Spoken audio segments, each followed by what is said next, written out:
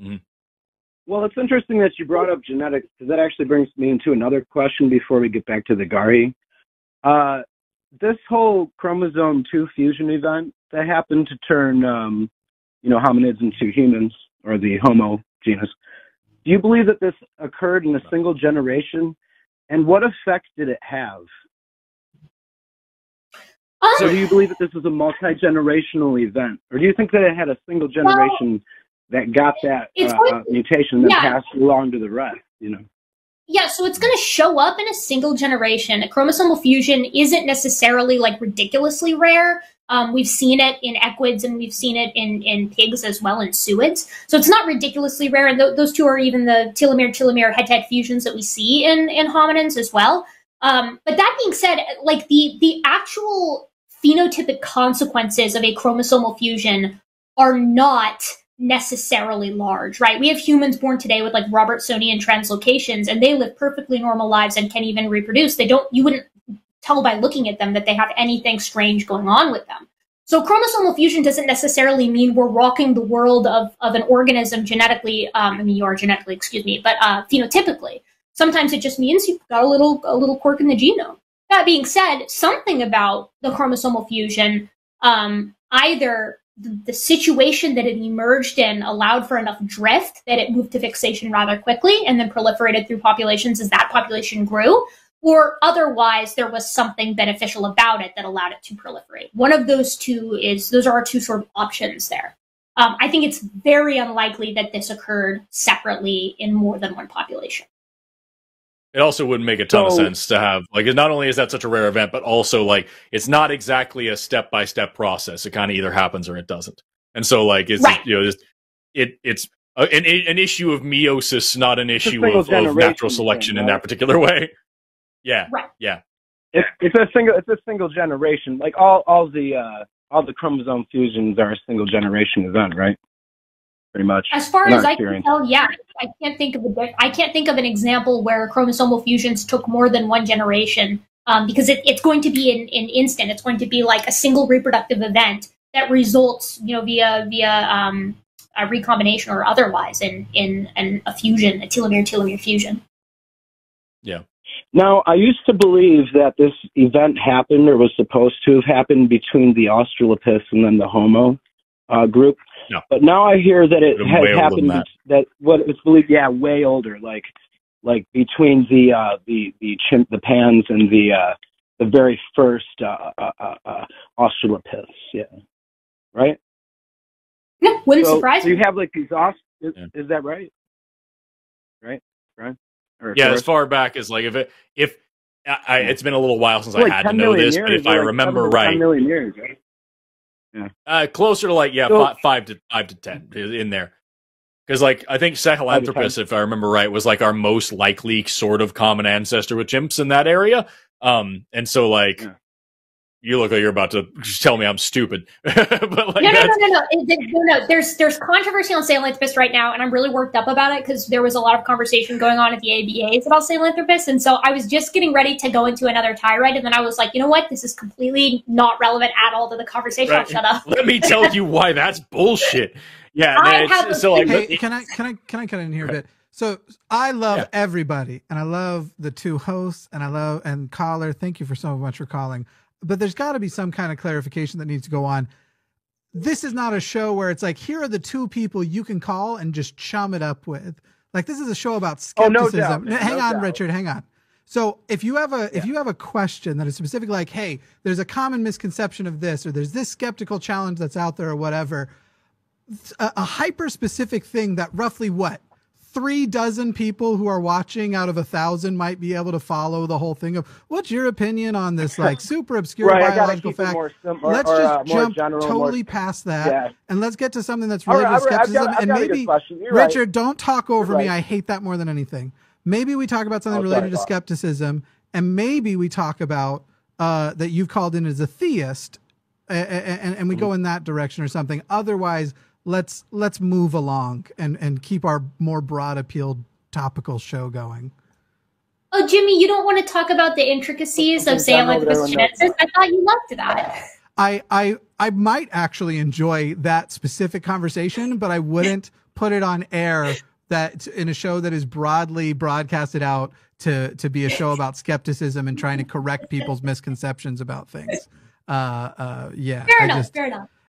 Well, for one thing, as far as the garhi goes, I think that's nothing more than an ape skull. And I think that you can tell by the teeth that it's an ape skull. I don't think it was really? on Of course it's an ape skull. What about the, I mean, I know, yeah, you're right. Of course it's an ape skull. Like, you're right. Because it is an ape skull. Obviously. But, yeah, I got like 3 skull, for a second. What I'm asking, though, when you say it's an ape skull, Richard, you're meaning a non-hominin ape, are you not? Well, I mean, that's what you're the definition of hominid, you know? I mean, like, do you say hominid or hominini, or? There's only one. What is it? There's only one. Yeah, a hominin is any extinct ape that is more closely related to humans than it is to our closest living relatives, which would be chimpanzees and bonobos. I know that you guys know the definition of hominid. I'm asking you, are you saying hominin or hominid? I-N. Let me just ask you a question, Richard. Are you saying that dwarf is not... I'm sorry, I was interrupting you that time. That was my bad. Now I'm running all over. I'm getting heated. You sorry. get to. No, go ahead, Erica. Go ahead. It's cool. I was going to say, is your thesis statement here, because this is what I think you're trying to say. I think what you're trying to say is that there isn't an Australopithecus specimen, fossil, that clearly represents an intermediate between modern-day humans, some kind of intermediate between modern-day humans and ancient Miocene apes. You don't think that it's bipedal, and you don't think that it can occupy the sort of definition that we tend to think of as a transitional species. Is that correct? Well, it's a very general question, because you seem to be asking about the whole Australopithecine species. You know what I mean? I am. Yes, I am. Do you think any Australopith occupies an intermediate position? So what you're asking me, do I think that there's any skeleton maybe that would point to the direction that humans evolved from some ancestor of chimpanzees? I'm asking, do you think Australopithecus is a human ancestor? What is it? Is Australopithecus a human ancestor? In your opinion? Sasquatch? Oh no! Human ancestor. Oh no! Oh no! I believe the Bible. Yeah, I believe the Bible. I believe that God made mankind. Yeah, because I called it as fucking shit, dude. It took us 29 minutes and 29 seconds to get here, but we finally got there. Okay, you're a creationist. I'm not even convinced this whole thing wasn't a troll too. Watch how I use that mute button. I'm not even convinced this whole thing wasn't a troll too, considering that right before he finally admitted that he doesn't, he called Australopithecus Sasquatch. No, dude, that's what this is the thing, right? What we were both cracking up over. I've heard them do this before. Okay, for those of you who don't know, there's like there's two different types of creationists that will call Australopith Sasquatches. One of them think, like, I guess they're like a fringe group, but they literally think that Sasquatches are just living Australopiths that got off Noah's Ark and are now survivors, and they're not human ancestors. They are real animals that are just bipedal apes, and they're now Sasquatches. And the other ones, it's meant to be a pejorative, where it's like, haha, you believe in bipedal apes. And then it's like, yeah humans are bipedal apes, one, but also, I mean, God, this is so freaking classic. Why did it take that long? Why can't they just say it? Why can't they ask him. Say it? You can ask Richard. You want to unmute? He just hung up. Did he? He just hung up. What a little bitch. I was going to ask him if he knows what pedantic means and if he'd admit that he did 30 minutes of it before. I had a million other questions. It literally doesn't matter. Like, we could sit here, Forrest, and pull up pictures and show him step by step every aspect of Australopith morphology and how it is virtually identical to the correlate in humans and how they're directly related to bipedalism. None of it would matter. We would pivot to something else. Yep. We've done this. Both of us have done this dance a million times. I just wish they would have been straightforward with it.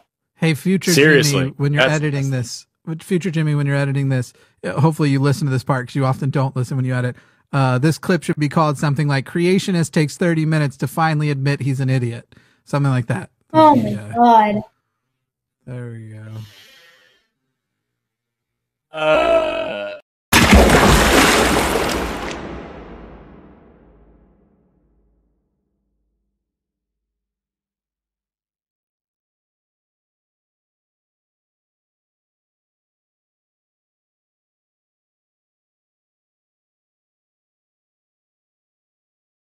that call took so goddamn long that the other theist on the line hung up. No, that made me sad. Like, that blows. Also, do we have any more lines open? Yes, I can open more lines if you want, but we've already been going for 2 hours, and we have super chats still, and super chats usually take you all many more hours. I will say, if there's a theist caller, I want to open one more line if there is one. I'll resume lines until the screener theists only. Dude, we got so bamboozled by that. Like, that was just a classic bamboozle. I can't believe it. And you both were like, this is the hard we part. We were all thinking it. This is the hard part of the show that I do these shows multiple days a week. I knew within 2 minutes this is where it was eventually going to go. And I was like, I shouldn't steer the conversation. I'll just hold back. I wish I had jumped in earlier and been like, just ask him if he believes in fact, 2 minutes in I almost unmuted and said, ask him how old he believes the earth is. I almost did that, and I should have just done that. Well, dude, I wanted to ask him. Sorry, you go ahead. I was going to say, I wanted to ask him, why do you believe in God, and why, because it says you're a theist, like, what do you get? But like, I was so desperate to like do it organically and just ask, what's your point? Get to a point. And then we can decide, okay, where does that lead us in this conversation? And like, it just, this whole thing about debating skulls and debating this guy and that guy and like, and he didn't even know how old the thing was, or what we knew of it, or what. He just learned a name. Yeah. I bet you anything. No, I bet you I would bet $1 million. Is what he did. That's exact. Yeah. I would bet $1 million his preacher or somebody said some dumb shit about like the theists or the atheist evolutionists say that this garhi is this, but really they only have a few skull fragments and therefore they don't know anything. And and I bet you that was what he thought was like it. We found Gari's half skull and we were like, aha, there's no God. And that was our whole thing. And like, just that, because that's Erica, the whole fucking thing that I see on Erica, send me your email address on Twitter. I want to forward you the videos of the ghost proof. Yes. I sent you my email. Yeah, you're gonna have a hard time not reacting. Mute your mic and hear the audio. Okay. It's just so frustrating, right? Like, you come to these conversations, I come to these conversations in good faith. Like, I want to know, I want to have the conversation, but like, they can't just be forthright because they know the second they reveal their intentions, it's like, it's game over. Okay, Forrest, while you're doing, now you talk and I get to watch the ghost video.